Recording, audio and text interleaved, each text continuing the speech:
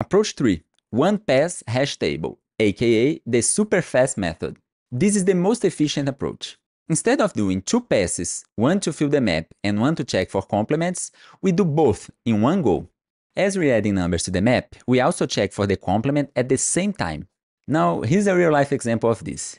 Imagine you're walking through the yard sale, jotting down prices, while also checking your notebook in real time. You write down a price and immediately see if what you need is already written. Now, how will we do this in code? In line 3, we create a map to store numbers and their indices. In line 7, as we loop through the list, we calculate the complement. In line 9, if the complement is in the map, we return its index and the current number's index. In line 14, if not, we add the current number to the map.